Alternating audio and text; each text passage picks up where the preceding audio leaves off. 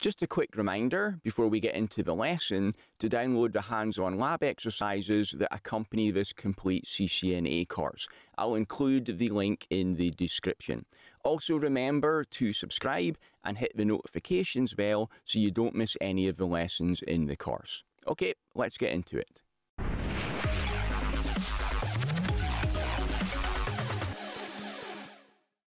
In this lecture, you'll learn about the cloud service models. The NIST define 3 service models of how cloud services can be offered in the same document that I was talking about earlier when we were talking about the cloud characteristics. So the 3 service models are IaaS, which is infrastructure as a service, PaaS, which is platform as a service, and SaaS, which is software as a service. And I'll cover what the 3 of them are and how they differ from each other in this lecture. Large cloud service providers will offer multiple models, not just one. So the small providers might specialize in just one, just offer that, but large providers like Amazon Web Services and IBM, etc., will offer all 3. The 3 models define where the customer and provider areas of responsibility are and at what level the customer gains access.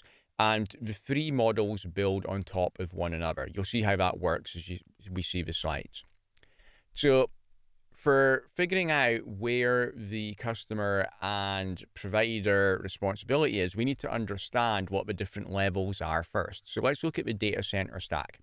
Down at the bottom, we've got the actual facility, which is the building, the power and the cooling, and security staff, etc.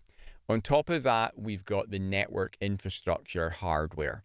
Then we've got the storage infrastructure hardware, the compute hardware, which is the physical servers. Then we've got the hypervisor, which is the software that runs on top of those physical servers. On top of the hypervisor, we've got the virtual machine operating systems, then we've got the applications, and then finally we've got the data. So where is the line of where it is the provider responsibility and where it is the customer responsibility? Well, if you've got your own on-premises solution, obviously there is no provider, it's just you. So you, looking at it from the point of view of you're a customer, you're going to be managing everything, obviously, with an on-premises solution. And that's not a cloud solution. With a colo solution, the provider is going to provide the facility, and there's going to be a bit of a mix between whose responsibility it is for the network layer. The provider is going to provide incoming network connections. You'll have your own network infrastructure equipment in there, like you'll have your own firewalls, etc. So some of that is the provider, some of it is you. Everything on top of the facility and the network is going to be your responsibility. So with on-premises and colo solutions, you buy, own, and maintain all of your infrastructure hardware. You buy that as an upfront CapEx cost. Again, on-premises and colo are not cloud solutions. Let's look at the cloud solutions.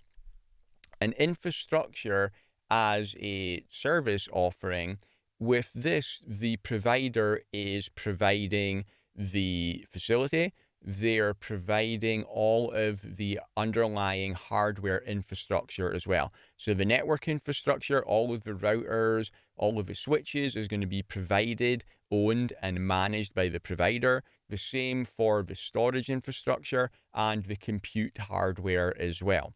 The hypervisor will also be owned and maintained by the service provider. Now, there can be a bit of a gray area here. It is possible with some providers that you can install and manage your own hypervisor. As far as the CCNA exam is concerned, if you get a question about this, then the hypervisor is the provider responsibility. Everything on top of the hypervisor, so the operating system, the applications, and the data is going to be installed and managed by the customer. And the customer gets access at the operating system level. So let's see how this works. I'll go back onto Amazon Web Services. You remember from the earlier lecture in this section where I showed you how to provision a new virtual machine. Now let's look at how I would actually access that virtual machine once it is up and running.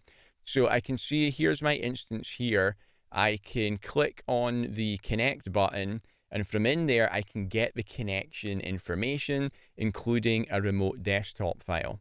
So I've already downloaded that to my downloads folder. So I'll go there now and I'll open up this RDP connection to my virtual machine and put my password in there. And it's going to open up this RDP connection, and you're going to see that I'm going to get in to the desktop on this Windows Server 2012 virtual machine that I provisioned earlier.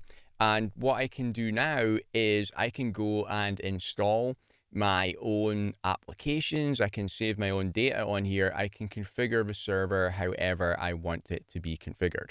So with IaaS, the provider is providing the underlying infrastructure. That's why it's called infrastructure as a service. I get in at the desktop level in the operating system, and I can configure and manage everything upwards from there. Okay, let's go back onto the slides. So the next one to cover is platform as a service, which goes up one level. So if we go back a slide with infrastructure as a service, customer gets in at the operating system level, and it's operating system level and above, which is managed by the customer. With platform as a service, the operating system is managed by the provider, and it's the applications and data that are managed by the customer.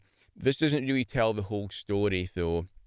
So this slide here, if you get asked anything on the exam, this is how platform as a service works, but it's easier if we look at it like this. So with platform as a service, it's typically used for developing software, and the provider will provide a custom environment that it makes it easy for your developers to develop software in there. So all of the underlying infrastructure is managed by the provider. As a customer, you don't see that at all. Also, the operating system is managed by the provider. You get in at a custom environment level, which is purpose-built for building applications. You can build your applications on there, and then you can manage your own data as the customer. So let's have a look at an example of that. And I will go back to my web browser and let's look in another tab at IBM here. And you can see that IBM also offer infrastructure as a service offerings. One way that they differentiate from AWS is they don't just offer virtual servers, they offer bare metal dedicated servers as well. If you look further down at the Bluemix platform offerings, these are platform as a service. So if you look at the Cloud Foundry apps, you see that you can get into this purpose-built environment for Python, for Ruby, etc., and you can develop your own applications in there.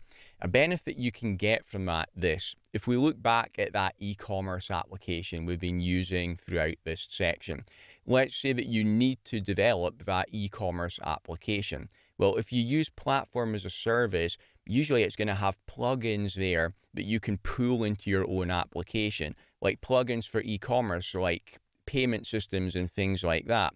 So rather than you having to write the entire code from scratch, you get into this custom environment and you can pull pieces of code in to build your own applications, and that accelerates the process of doing so. So that is platform as a service. Of the three types, platform as a service is probably the least well known and the least used.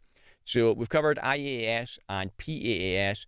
That leaves the last one, which is software as a service.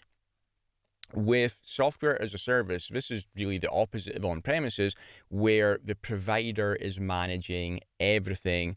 Provider manages all the way from the facility all the way up to the data. An example of software as a service would be something like Microsoft Office 365. So, you can install Office programs like Word and Excel on your own laptop and run it from there. You can also run it in the cloud as well. So rather than installing anything on your laptop, you can connect over your internet connection through a web browser, and you can access all of your Office applications from there. Other examples of software as a service would be Salesforce.com, things like that. So it's where you access the software directly from a web portal rather than having to install and manage it yourself. Okay, so those were the different cloud offerings, and you get access at the application level with software as a service. That was the last slide for this lecture. So see you in the next one for some more cloud.